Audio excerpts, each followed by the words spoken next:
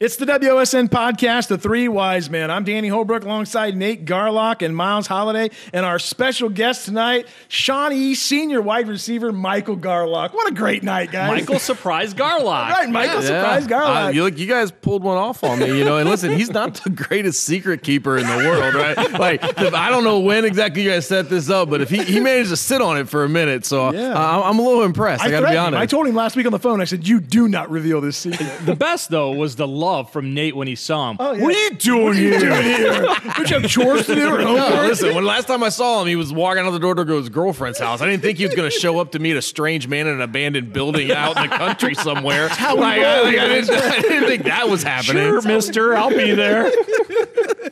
Well, anyways, Michael, how you doing tonight, brother? Doing pretty good. Yeah, that's awesome. Thank you so much for coming on and surprising your dad, and it's going to be a good show. Oh, yeah, no problem. All right, let's get right to it, guys. The Diamond Dave Bowen, best thing we saw all week. Miles, we'll start with you. Yeah, I got a couple. I know it's going to surprise you, right? The first one, I was very fortunate last Saturday to broadcast New Bremen volleyball against Tenor volleyball with JKB, Jennifer Keatback for WOSN. Fellas, this is one of the top 5 events I've ever had the privilege of being at and broadcasting. This was a Tenor team that had only lost 8 sets all year long, got down by 2 sets, and then came back and won the last 3 to knock over the defending state champ, New Bremen.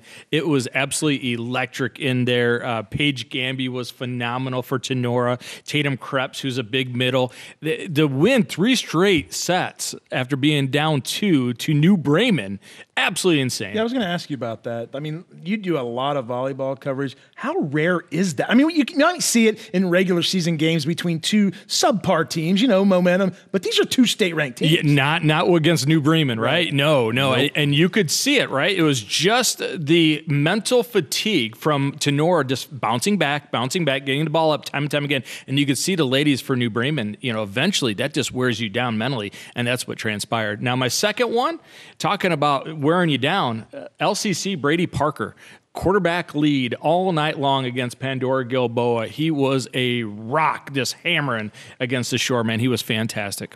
Nate, best thing you saw all week. Yeah, for me, it was it's the Shawnee boys soccer team. Okay, they are making their third trip to state games in 5 years. They have done it with a whole new group of kids. It's not like this is the same group that played and same group that played. There's still a smattering of kids from when they won that state title in 2022, but for the most part, they're doing it with a whole new lineup. This is a really fundamentally good team. They are coached extremely well. Depending on when you're listening to this, you'll know whether or not they're playing for a state title right. on Sunday or not, because here, and as far as when we're recording this, they get underway in about a half hour for a spot in the state championship. But the run that they have been on has been a lot of fun to watch. I have some personal connections with that team, so I've been able to watch it a lot closer. Michael's actually a really good friend with the goalkeeper. You get a different vantage point when you're kind of tied in like that, and it's been something to watch, and so that has been a great thing to see happening. This tournament run of theirs has been really good. They defeated the number 1 team in the state in that regional final to earn a state semifinal trip. It's been a great season. Hope that it continues. Hopefully, we get to talk about them playing on a Sunday afternoon for a state title, but even if they don't, it's been an absolutely fantastic ride. And because I don't want Miles to feel out of place, right? I don't want him to feel like the odd duckling with has more. We only have one. Yeah. So my honorable mention is actually Fort Recovery, and I understand that game didn't go well, and you wouldn't be like, oh, that game was the best game I've ever seen. And blah, you're right, but they stepped up. Absolutely, there are 3 teams that said absolutely not. We're not going to go and play that game. I think the Browns were one of those teams, and. It's not like they didn't we don't really know. They'd already played Marion local. They already knew what was going to happen. They knew what they were getting themselves into, and they didn't even think about it. That is that MAC toughness. That's why that is the toughest conference in any division in the entire state. Hands down. A big shout out to Fort Recovery. That was great to see them step up in that spot, play that game, regardless of what the outcome was. Let's go to the rookie here. We got to nickname him. I'm going to go Michael Red Zone Garlic. Throw me the ball, coach, right? I'm 6'4". Throw me the ball. I like it. Let's do it. Michael, what's the best thing you saw this week? I'd have to go with that St. Mary's touchdown to win the game. The last play of the game? Last play of the game, 4th and 20. That kid's never caught a pass in his varsity career. How tough was St. Mary's this year you guys played him? Oh, my God. It was ground and pound the whole time. It was a lot. Were you more surprised that they won or that they threw a ball forward? Well, see, the crazy part was they threw their first passing touchdown of the season against us. Oh. That was a fun one to watch. It's almost like a cruel joke for St. Mary's. Like if they're trying to break your back, right, and they're like, we're doing this, and they're like, we need that dagger, right? We need to put you away. They're like, oh yeah, watch this now. Now that all 11 guys are in a box trying to come across and stop us, we'll just throw it over the top for the touchdown. Even sitting in the stands watching that game against Shawnee, and I saw it and I went, oof. Yeah, all right. That's they did it in the second quarter. Yeah, it wasn't even like it was the fourth quarter. It was the second quarter. How frustrating is that though when you're playing defense and you know exactly what they're going to run and you guys try to stop it and they're still getting 6-7 yards? I mean, it's a challenge, but you got to do what you got to do, and whatever happens is going to happen. Right. Well, Michael, we got a lot of questions for you, so stick around. We got all kinds of questions for you. Here. Guys, I got to do the game between Ada and Leipzig, a kind of a revenge game. They had played the week before. Ada won that game by 3. Leipzig wins this one running away in the second half. Ada was ahead at halftime, but my most impressive thing was the freshman quarterback from Leipzig, Mark Kirkendall. Again, I get enamored over these kids. You don't. What? This is breaking news, folks. Nobody has figured this out. We've got 4 years to hear about this now. I'm going to fawn all over the place. I'm going to Leipzig. I'm telling you. So Tavian St. Clair was my first guy, my first crush. Well, how did you call that one? That's amazing. No one else saw that one. Then I went Brogan Steffi, who's really good. This kid he's electric. He's a freshman, and he has a big-time arm. He has no nerves. He stood in the pocket. He can run the ball. He makes every throw. He's really smart. His dad's the coach. Leipzig's going to be fantastic for the next 3 or 4 years. How big is he? He's about 6'1". Oh, wow. Yeah. Mm-hmm. He's a good-sized kid, and he has command of that offense, and they're pretty good. Which is, I mean, you got a kid who's a freshman who's going to be that good, and I haven't seen him, so we just have to take your word for it. Yeah. And I believe you, and so I think you don't. But you're talking about a BBC that's going to be a new look conference next year with Liberty Benton on its way out. So there's going to be room up top for some jostling. Leipzig had a good year. They were near the top all season long. You had Ada now in that conference coming off of a good season. But when your starting quarterback is a freshman, he's already having success, and you have a chance to ride that wave for the next 3 years, people better watch out. Leipzig's going to be something to Not deal with. only that, Nate, but your starting quarterback and your head coach are with each other 24/7. The difference that makes is it's a blessing and a curse. It is a blessing and a curse. It can be, but Joel Kirkendall is a fantastic Well, it coach. seemed to work out just fine over in Walpock. Still working out okay. Until he throws that first pick. He's not going to throw a pick. Because he doesn't want to have to walk home. That's right. So what's going to happen next year at Leipzig when first day of practice, right?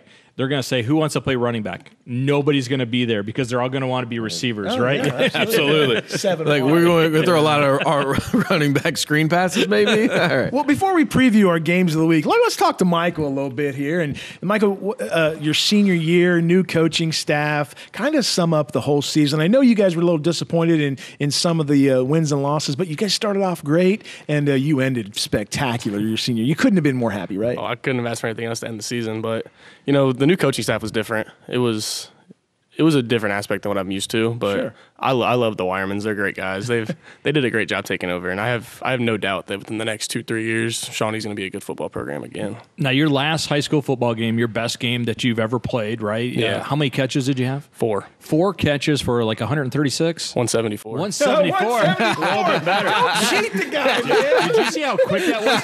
Oh, I knew. 174. I knew. What's going on in his yearbook? He's got a tattoo already.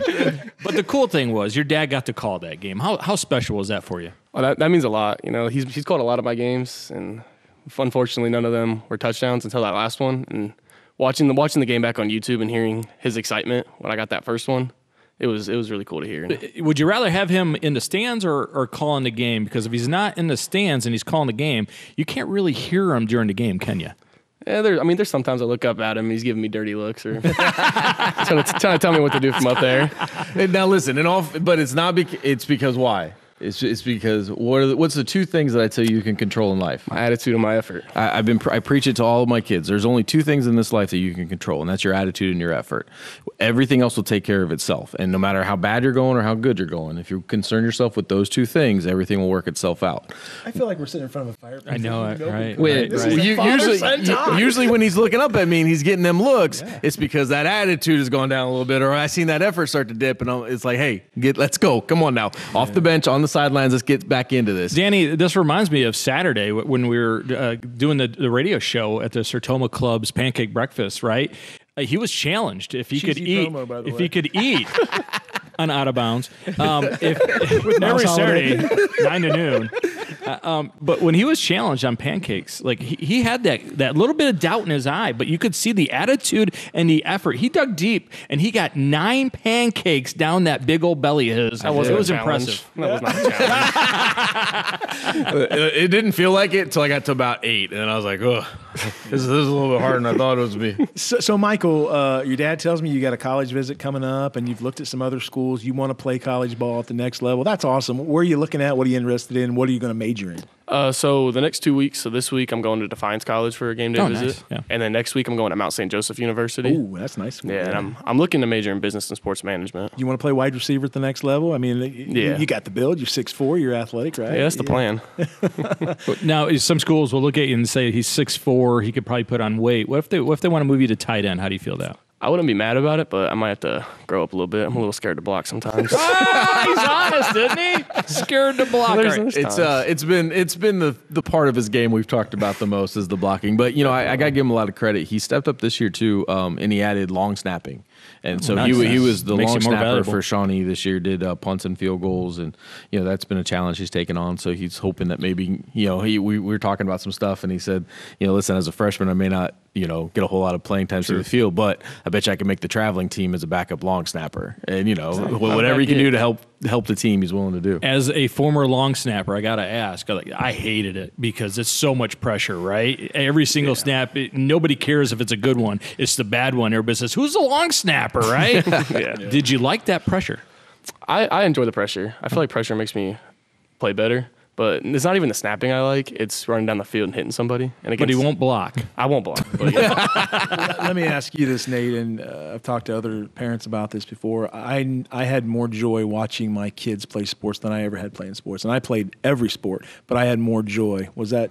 Oh, yeah, for sure. I mean, I played all grown up. I've been coaching for over 20 years, and the greatest joy that I've had is watching my kids succeed. And I thought before it was, coaching, because as you guys know, as coaches, they kind of become your kids. I mean, our family's had some unique experiences where some of them have become our kids almost. And, but watching him play and watching him, grow up on the field, and, he not gonna be surprised.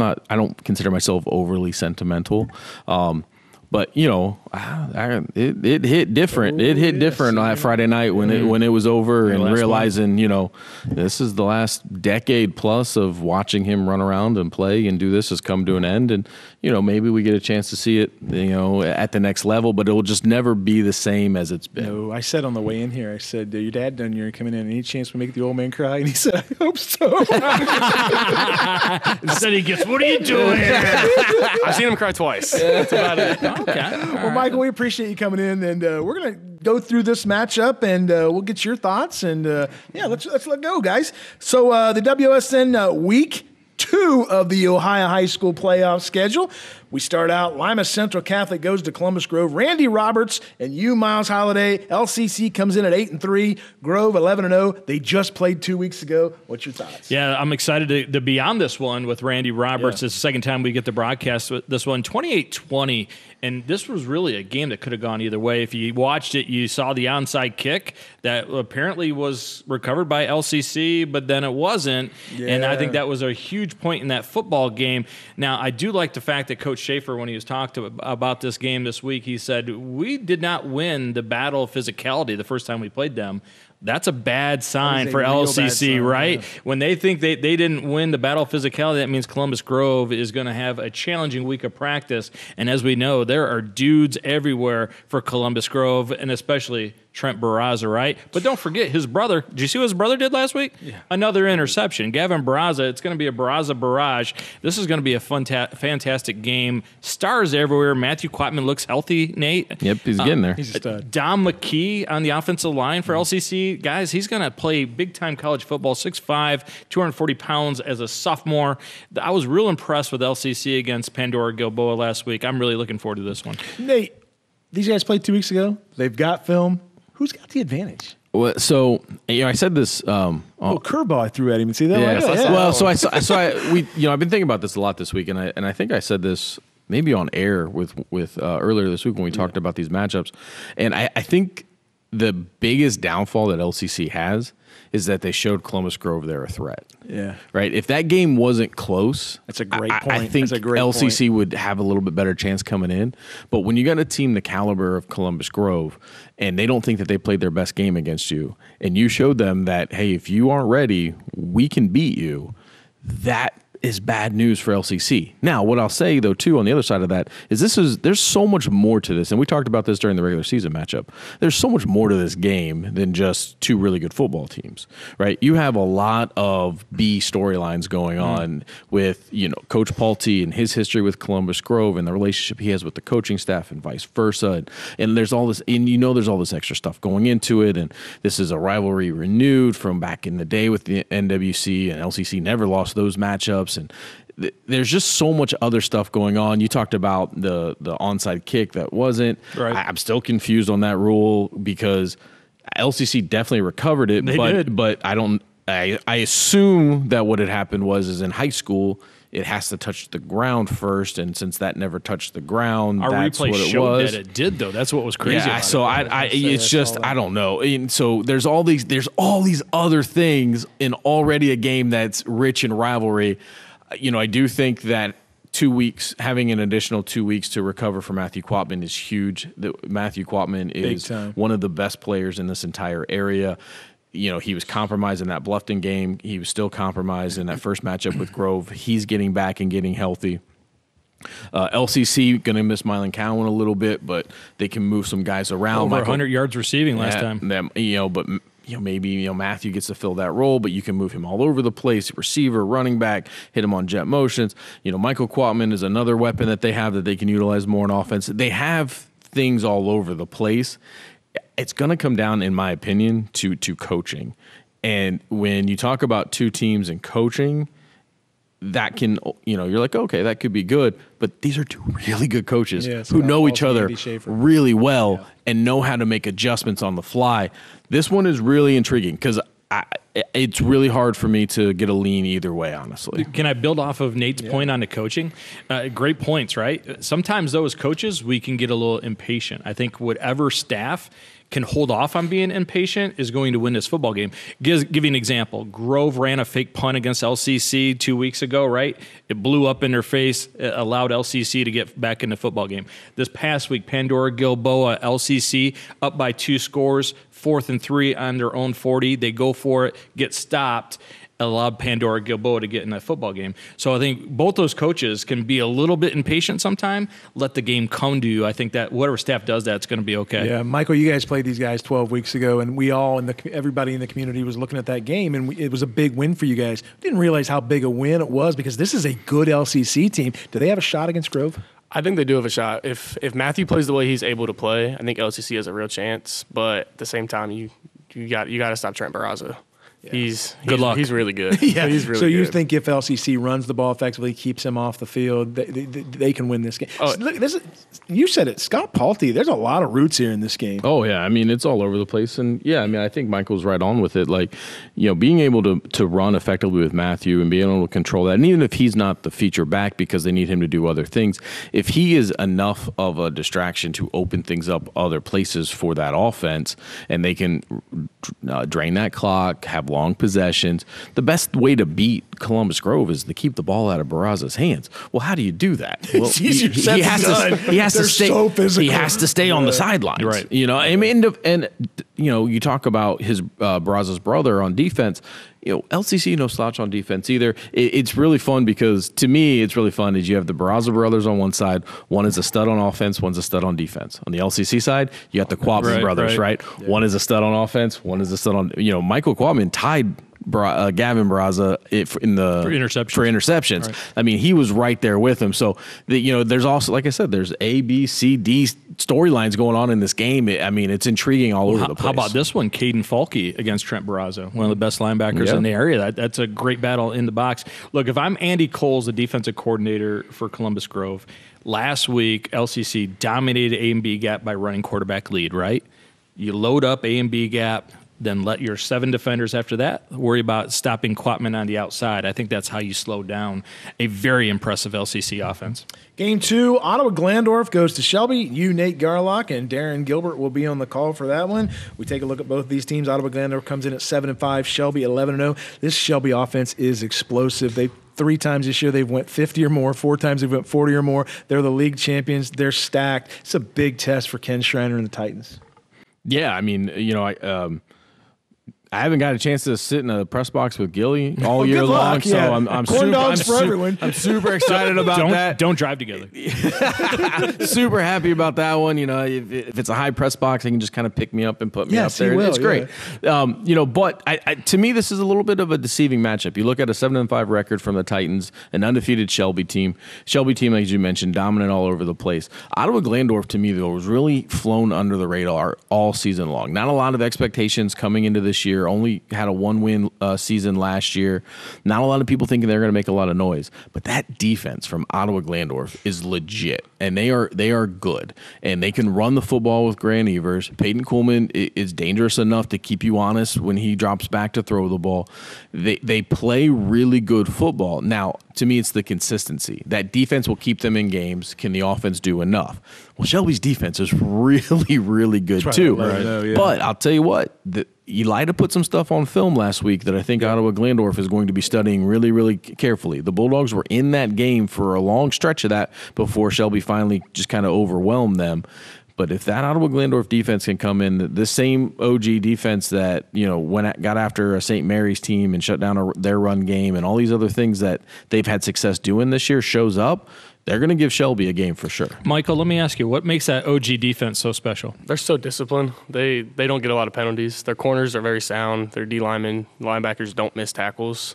They fly 11 hats to the ball every time. What do we need you for? Listen to this. What do we need you for? Where do you think I get all my information, guys? I'm just like, hey, tell me everything you know. Hey, it's like he's in the red zone all the time.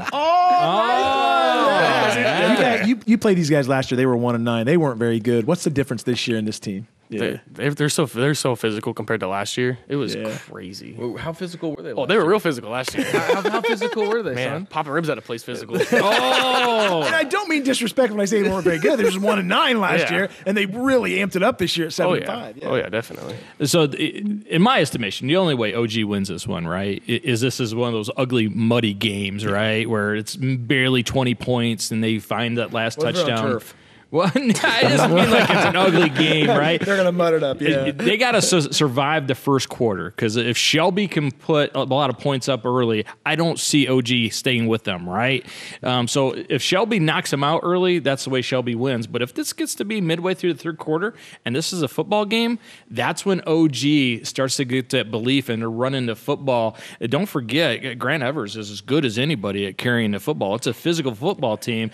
And then if Shelby is in a football game late into the third, fourth quarter, there's that self-doubt. But that's a big ask because only 2 times this year has anyone scored more than twice against Shelby. Yeah, I'm going to say this about there are a few teams in our area that regardless of the season, when postseason rolls around, their kids never flinch. You got a few teams in the MAC like that, and Ottawa-Glandorf. In every sport, postseason comes around, it doesn't matter. Those kids never flinch. They are so focused, and he's right. When they talk about discipline, that's the key to winning a lot of games. Yeah. And even if you're not as talented as the other team across the field, discipline really goes a long way. Yeah, and you talk about the history and Ottawa-Glandorf and when they get to the postseason.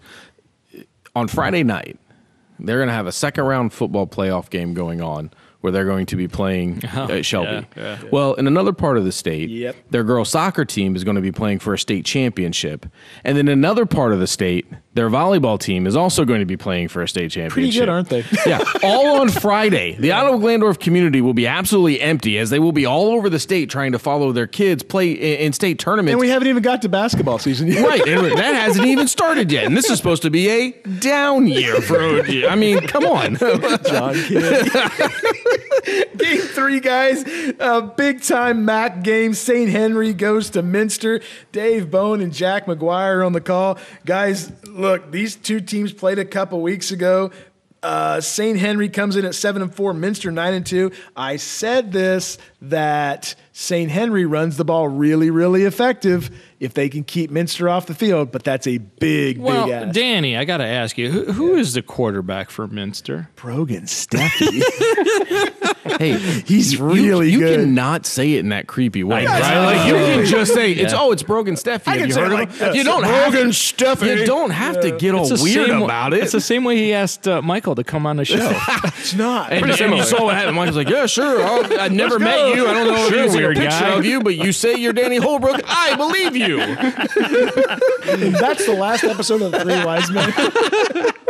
So this is a Minster team. Brogan Steffi, player of the year in the MAC on offense, right? He is everything Danny says he is. He's absolutely fantastic, right? Now, I will say this, though. Caution if you're Minster, because you blew out Manchester 75-14 last week, right? Some would call that not a blowout. Right. Do you know how tough it is to refocus guys after a huge win like that? Yeah. Even though it's St. Henry and you only lost or beat St. Henry 12-7, back in September, they're going to feel really good about themselves. This is a St. Henry team, though. When you talk about the playoffs, things travel. What travels? Defense, physicality, and run game. Yep. And if Minster comes out and thinking, hey, 75-14 last week, we beat these guys already. Watch out. This St. Henry team, they could chew you up. Yeah, but I think what you just said is the reason why I think that Minster will be okay. It's because they only beat St. Henry 12-7. Mm-hmm. I would be more concerned if it had been like a high-scoring game. LCC Grove area. But instead, Minster knows that they're in for a fight. They know that St. Henry has things on tape to slow them down. They know they're going to have to do better execution, do some new things, change some stuff up a little bit. So I don't think that the refocus after a blowout will be as difficult because of how close that first game was. Mm. Yeah. Danny, when do you send a text message to Brogan Steffi wishing him luck? Is it early in the day on Friday, or is it right before kickoff? I don't text him. I call him. And actually, he doesn't call him. Yeah. He goes super aggressive. He FaceTimes him. Now, Michael, you didn't play either of these teams this year, but you watched the MAC from afar. You're a WBL guy. Pretty good league, isn't it? Oh, it's a great league. They're real tough. All right, guys. Game 4. I'll be on the call with Gar. Great insight. Great drop in. Yeah, great insight. The MAC is tough. I like football. St. Henry's fun. I was supposed to be on that game. That's why you had that look when I gave those announcers. I got all turned up. Yeah, I got moved to the Wilmington and Wapakoneta game. Myself and Dar Nevergall on the call. Wilmington comes into this game 7-4. Wapakoneta 11-0. Still no interceptions thrown by Caleb Moyer. 21 touchdown passes. Do it this week. He is phenomenal. I'm telling you, him and his dad, what a combination. This Wapakoneta team, loaded.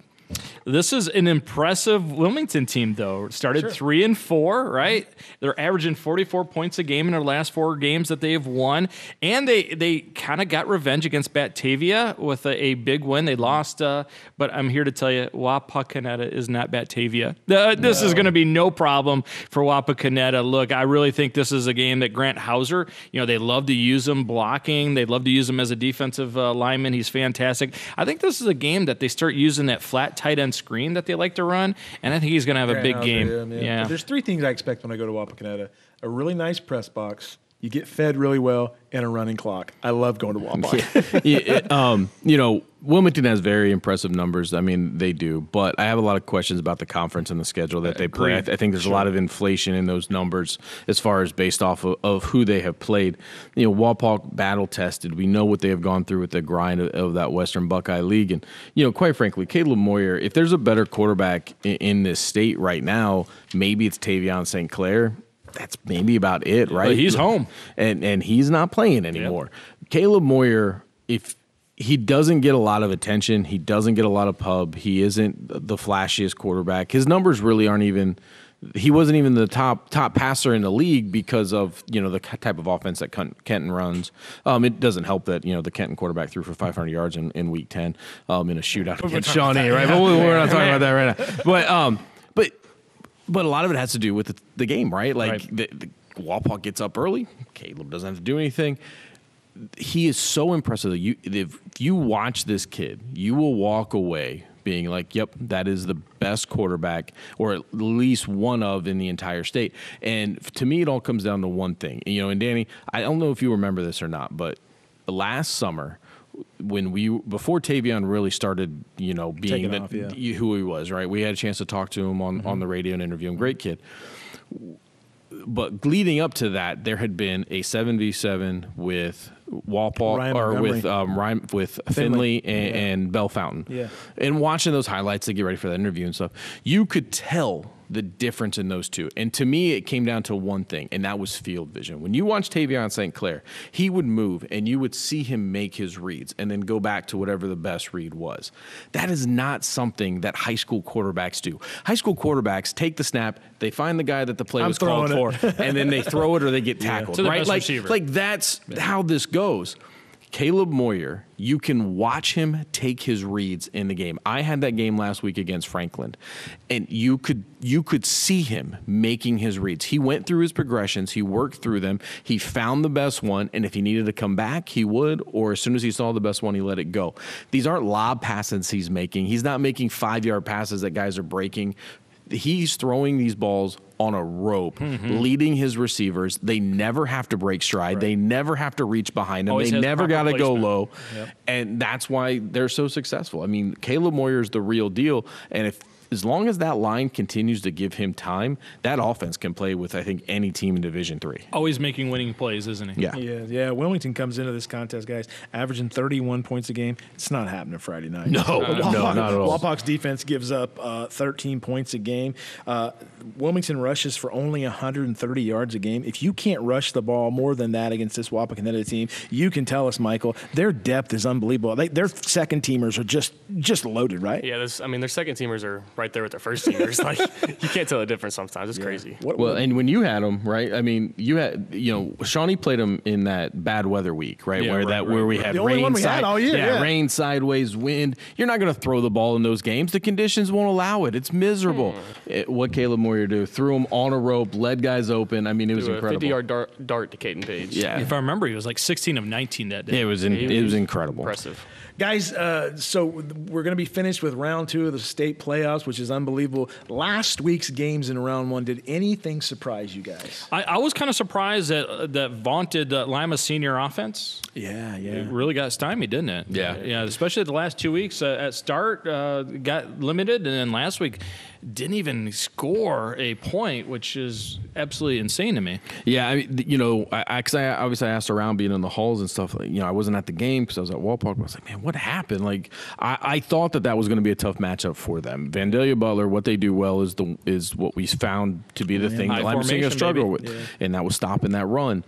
But to not score, what's going on? Well, it turns out they had a lot of opportunities. They just made a lot of mistakes that they didn't make. You guys were running wide open, make a catch, fumble the ball, going into the end zone, things like that. Things that should have been touchdowns, that would have been touchdowns. It was just a night where things just went all wrong for the Spartans. Yeah. My big surprise last week, and it wasn't a surprise because we had talked about it a lot, and I know we joked and kidded about the St. John's Upper Side Valley game. St. John's goes down in the fourth quarter, 22-8. They come back and win that game, guys. What a comeback. They got their quarterback back, and that's a good USV team. That was a 9-1 team. They won the NWCC, and it was on their field, so that's what surprised me. Felt bad for our guys Mason and Maddox, but USV acquitted themselves really well this year. Yeah, I don't know why you were surprised, though. Because you called it. Being constantly right, and I wasn't calling it. I just said, hey, there's if you look at the analytics here. In the fourth quarter, this guy texted all of us and said, sorry, I was wrong. And then about 15 minutes later, he's like, I knew what I was talking about. He's always right. Always right. Is the first round broken, guys? And how do we fix it? No, I don't. You can't say it's broken when you had. I was going to say it's broken. But it's not, because I've had this conversation with a lot of people, and a lot of it stemmed from the conversations with Lachlan opting out to not want to play Marion local. Yeah. People are like, see, this is why we can't have an expanded playoffs. Well, for every Lachlan, there's a Delphus St. John's. And to me, that's offsetting penalties. Replay the down. Where's Jim at? Because because how can you say that an expanded playoff doesn't work and teams who don't deserve to be in are getting games when you have 15, 14, 13, 12, 11, and 10, and 9 seeds all over the second round? That means the guys who wouldn't have made it in expansion beat guys who did, and they're still alive. To me, that shows that, yes, we may not be happy with all of them. There's a lot of lopsided victories, but guess what? Look at the regular season. Yeah. There's a ton of lopsided victories in conference play anyway. Well, that should happen in the regular season. When you get to the playoffs, though, these are supposed to be the elites of the elite, right? You shouldn't have these blowouts in the first round. And so for every 2-15 that you said, Delphus St. John's upsetting USV, you also get the 75-14 first round games, right? So why can't we figure out a system where your top 4 seeds maybe are rewarded and get that bye week, to get that week off, and then you play the games into the second round where those are more competitive matchups? I just think the 1 versus 16 matchup every single year is just a joke. I mean, we know North Baltimore had absolutely no chance last week against Columbus Grove. So why play those games? So I'm with you, because I got to be honest. I was ready to argue with you because I really thought you were going to come at me with we shouldn't be doing expanded playoffs, 16 teams. No, I'm too many. okay with that. I was all ready to argue that feat based off. Now, what you're saying does make a lot of sense, though. You give the top 4 a bye. Now, at a certain point, we can't keep extending football season. So why not? Let's make it year round. I'm with it. You're going to have to build domes. You're going to have to figure that out, but. You would have more competitive games but the other side of that too is even under the old system, 1 versus 8s were blowouts all the time too. You knew that a 1 was going to absolutely wreck an 8 and you'd have a 56-0 game. That's the whole reason they went to running clocks in the playoffs way before expansion. Yeah. And it was for a reason. But everybody knows, right? You're the 16 seed, and I've coached teams that just got into the playoffs, and you're spending the whole week long trying to get some belief because the kids, they're not dumb, are they, Michael? They know when they watch film what's in front of them, right? Yeah, they're not stupid. They know when the team's good. Do you guys think that when they went to 7 divisions from 4 divisions, that kind of put a flux into this as far as the blowouts and things like that? As far as more blowouts because of it? Yeah. Now, Nate, what do you think? I mean, I think you were going to have, no matter whether we could go to one division, you're going to have a bunch of blowouts. I mean, blowouts is just a part of the game.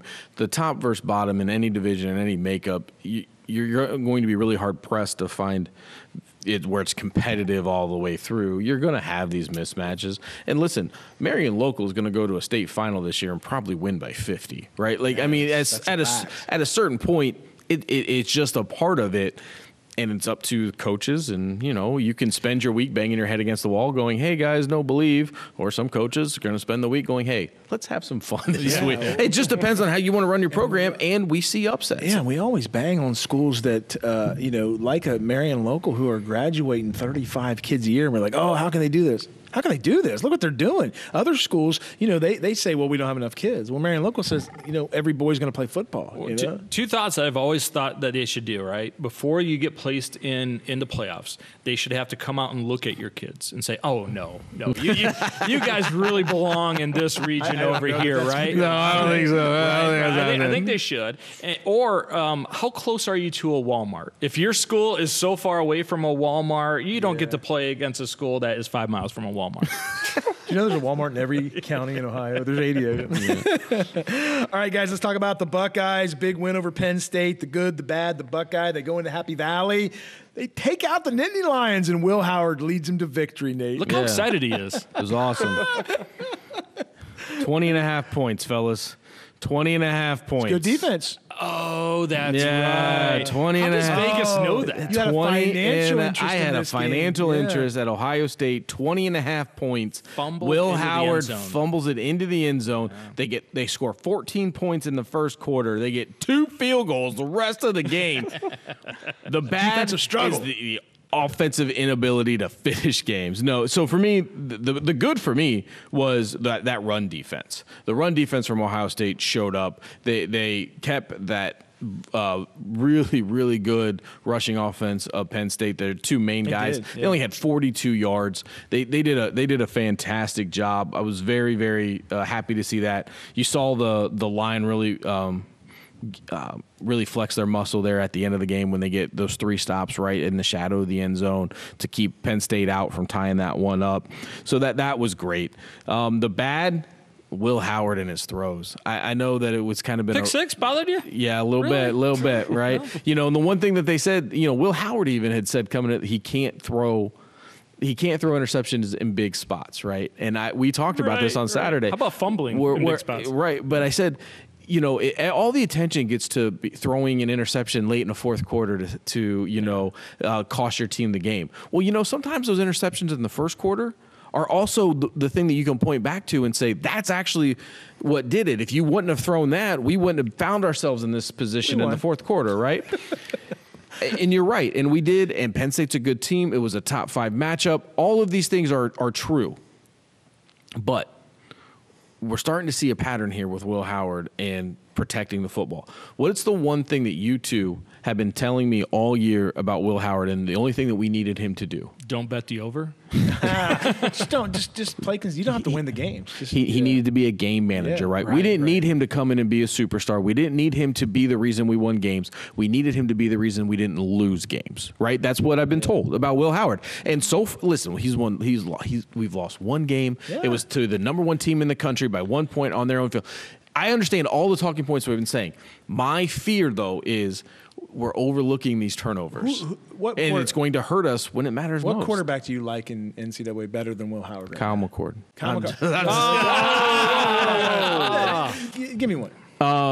Cam Ward. Cam Ward. And I wanted Cam Ward. Okay. so bad. Yeah, he's you? really I good, really isn't he? like Cam Ward. What if I told you he had 21 touchdown passes and 5 interceptions? Great. No, that's Will Howard's numbers. Great. Because I don't need Will Howard to throw 40 touchdowns. We've talked about that. You don't need him to. Listen, Trent Dilfer won a Super Bowl. He had the best defense in the history of the NFL. But what did he didn't lose the game for his team, right? Right. And I'm not saying, and I'm really not trying to trumpet this whole Will Howard because he has had some great because of the election last night. That's not I what see it what you did there. is. Oh my God! This is why we can't have nice things. At some point, right? The conversation does You're have to afraid go he's gonna to. throw a I big- am. yeah, I'm yeah, terrified I know. that because there's also not a lot of attention that has gotten brought to his inability to Miles. protect the football. Well, you do have to make the point, though. They don't win that football game without him, right? Sure. Okay. So he's like a lot I think of Julian would quarterbacks. have won it too. Oh, really? Little Julian? No, okay. No, I'm just kidding. He's going to make mistakes, but at the same time, he bounces back.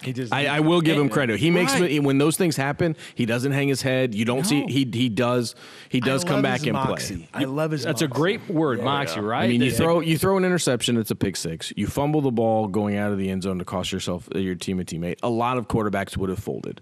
I do think Kyle that McCord would have. Yes, and I definitely do think that the biggest benefit that we have with Will Howard is his ability. His experience. He's played a lot of college football, and so he doesn't get rattled easily. And he runs the football really well. That's what sealed the game. And let me finish real quick because my the Buckeye, right? I gave you my good, my bad, my the Buckeye, and it's Quinson Junkins, and it's not going to be for the reason that you guys think that it is. All right, you guys watched the game start to finish, right? Mm-hmm. End of the game, driving out of the end zone, 50 yards to seal that one, eat the last 5 minutes of that clock. It's 3rd and I forget what it was, 3rd and 5, 3rd and 6, something like that. Will Howard runs. He gets the first down. He slides, even though he had a completely open field in front of him. That was a smart move. And he could have ran to the end zone, and he would have gotten over 20 and a half, and everything would have been great. But instead, he decides to slide. And I do think it's a little poetic, right? A slide lost the game, and a slide won the game, right? I do like that. Yeah. And then when he got up, he was pointing towards you. Yeah. Did you see that? But did you see the block that Quinshon Judkins set fantastic. to spring Howard for that run? It doesn't matter that he wasn't carrying that ball, even after how well he had played and how well the run game had finally got going, and he had a great game. It didn't matter. He didn't let it bother him that the ball wasn't in his hands to end the game. He went and did what he needed to do to help his team. He set that huge block. I mean, and he didn't move and fall back or chip. I mean, he went into that hole and he moved that linebacker. He did. And, Ohio State goes on to win. So that's why he's my V Buckeye. So are you turning in your I Love Will Howard shirt? Are you finally are you keeping it? I can't remember. Where are you at? Let me find this week, are you liking He's them? the treasure of the fan club. Okay. Let me find it. I may have filed it in the in the trash can. What do you got, Miles? The good David Igbinosun, right? Have you ever seen a better interception? That was. I don't know that he meant to do that.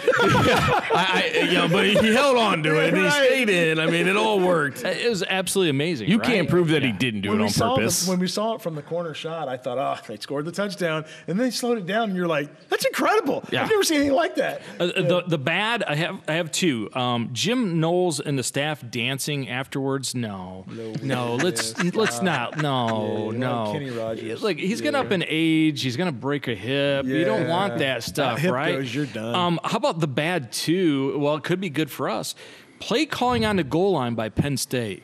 What are you doing, man? What are you doing? Well, and I'm glad you brought that up because I'm watching it going, it's gonna be an option. They're gonna fake it up the middle because every time that Drew Aller did it, all 3 plays, he just walked around the edge. It's true. If he just pulls it back, he walks into the end zone. He did it in the first half, but they just kept going up the middle. I'm like, here it comes, and it never came. And I'm like, You're on the goal line. What is first happening? and goal. Your quarterback's 6'4", 220 pounds. Sneak the ball 3 times. What are we? Why are you trying to? Well, he's got a bad complicate this? knee, right? Or how about this? The giant that you snapped it to run the 38 yards, put him back there. Right. Let him run straight in, right?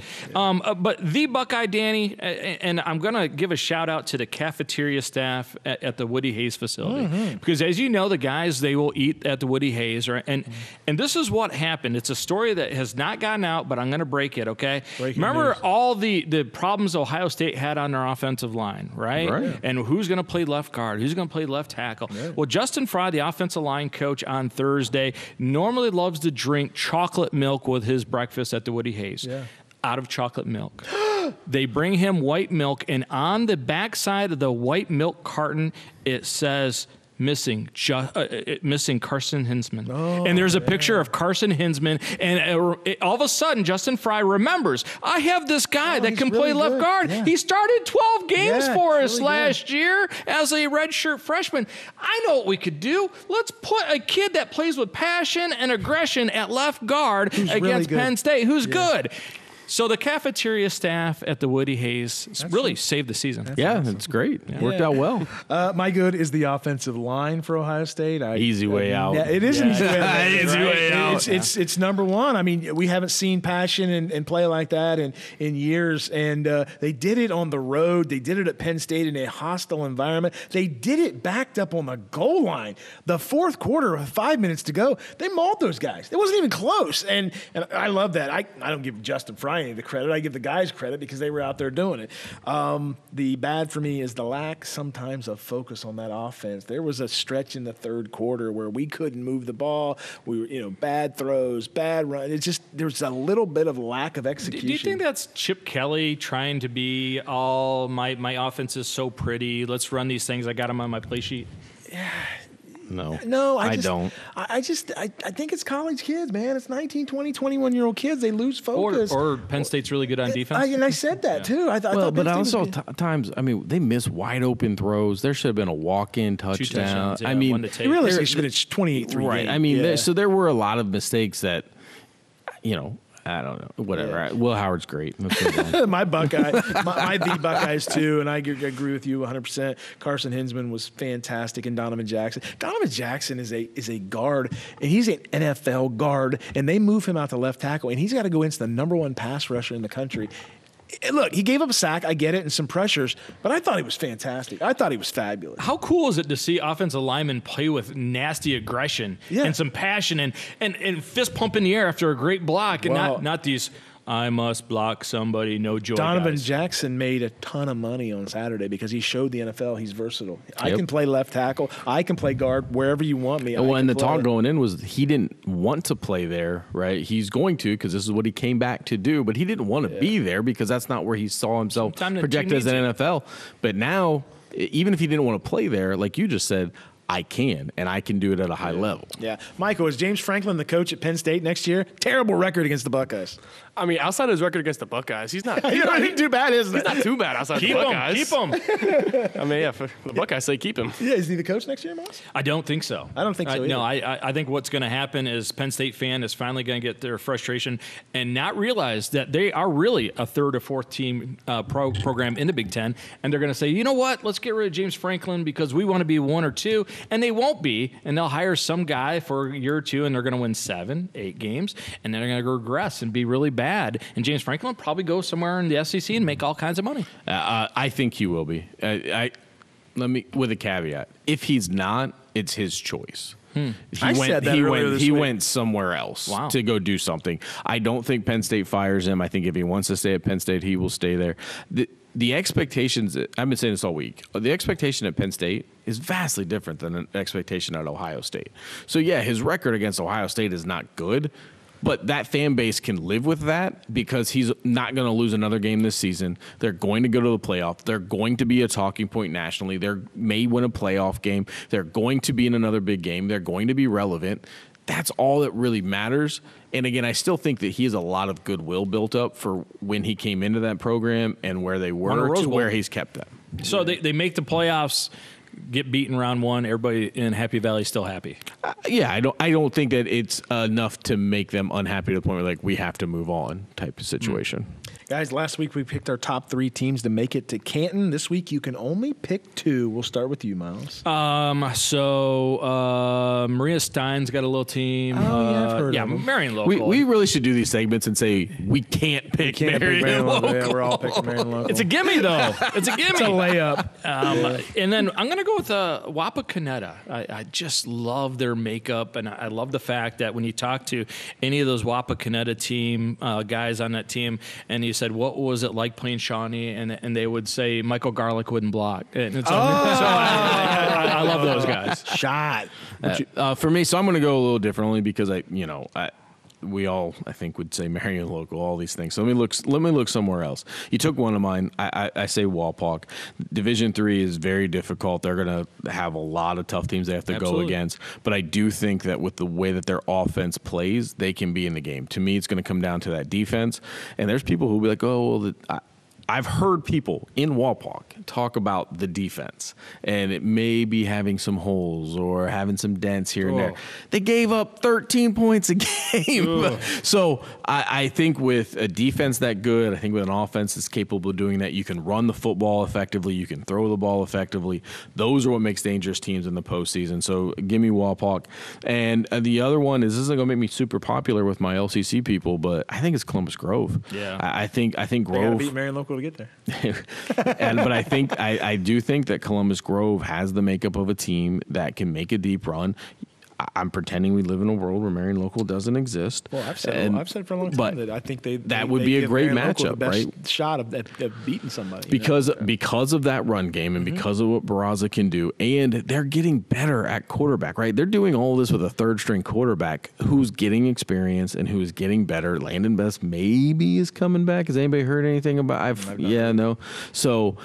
Either way, whether he does or he's not, they are still being effective throwing the ball when they can. They're not a one-dimensional team.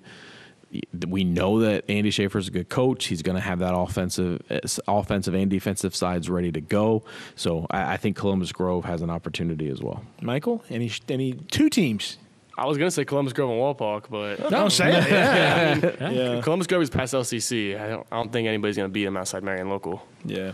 I'm going to go with Marion local Walpock. No surprise there. But I'll say this. I think Walpock's going to roll this weekend over Wilmington.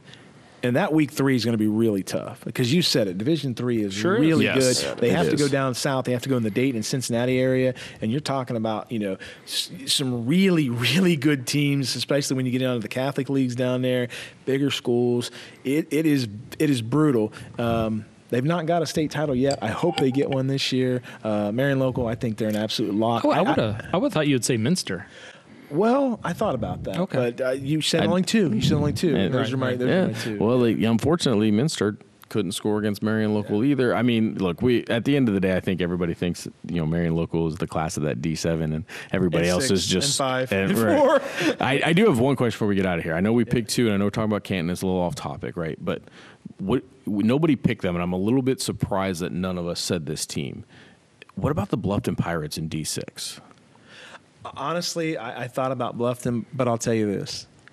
I thought they were bullied against Columbus Grove. Very much so. Well, and do you think that there's a big hangover from that game? Because they haven't looked the same. No. 21-6 last week. Yeah, Over I thought they were bullied, and I thought to myself, when you get deep into the playoffs, if you don't have that moxie, there's that word again, I don't see it. Well, it's not just moxie. It's physicality on the line of scrimmage. And they were flat out beaten by Columbus Grove. And I wondered if there was a little bit of a hangover going into that Paulding matchup. That Paulding team, I know it was a 1-16 matchup, but that was a 7-3 Paulding team. Yeah. I don't a really weak GMC. But not a good GMC team. And so you wonder if, okay, we had a horrible week 10. Everything that could have went wrong. They didn't look like a team that we thought we were going to see that week. They go into week 11, and everybody would have thought, okay, Bluffton's going to get back. We're going to have this dominating performance. So now maybe some people are writing Bluffton off. But, Coach Richards gets them going again. I mean, that's a team that I can see if they get things righted. They are dangerous. If they are just one-dimensional, though, like they were against Columbus Grove, they could not run the football. And then you have the sophomore who threw 3 interceptions, Tate Gieske at quarterback. You're asking him to carry the load offensively. Not sure he's equipped to do that in a deep run. Yeah. Before we get out of here, guys, you're going to pick one player from Northwest Ohio to start on your brand new team. Who would it be? Can I go first? Yeah, can I go first? I'm not taking him. You're not taking him. Take him, Brogan Steffi. And then I'm calling Danny up and I'm saying, I got Brogan Steffi with my first pick. You drafted first. Who you got, Nate? For me, I'm going to go with Barraza. I think that just his versatility and what he can do on the game. I mean, you can hand him the ball 40 times in a game. And they do. And, he's going to run the ball and pound the rock. And I think if you're going to start a team to be successful, you got to be able to run. Who you got, Michael? You get one. Caleb Moyer. Caleb Oh, Moyer. nice. Great pick. I like Yeah. that one. Yeah. Make sure he throws a pick early. No. Now, if I'm starting a team from scratch, I'm going with a freshman quarterback. I'm going back to Lipstick. Oh, I'm going Mark nice. Kirkendall. Nice. He's I a like freshman, that. Yeah. man. Yeah. Does anybody else feel like he put this in this just so he could go back to that, knowing that none of us were going to take him? I just got my pick. The pick is in. Yeah. Well, if you're listening to this, we had to edit this section because when I took Brogan Steffi, we had to stop recording because Danny started crying. I did. I was crying. I was in the We'll have to corner. fix that hole in the wall, too. Like, the chair's not supposed to go there, Danny. Hey, Michael, thanks for coming in, brother. Yeah, thanks We for having me. appreciate it. Absolutely. Michael Garlock, our special guest tonight. Miles Holliday, Nate Garlock, Danny Holbrook. It's been the Three Wise Men. Wish you nothing but success, man. I appreciate it. Thanks, guys.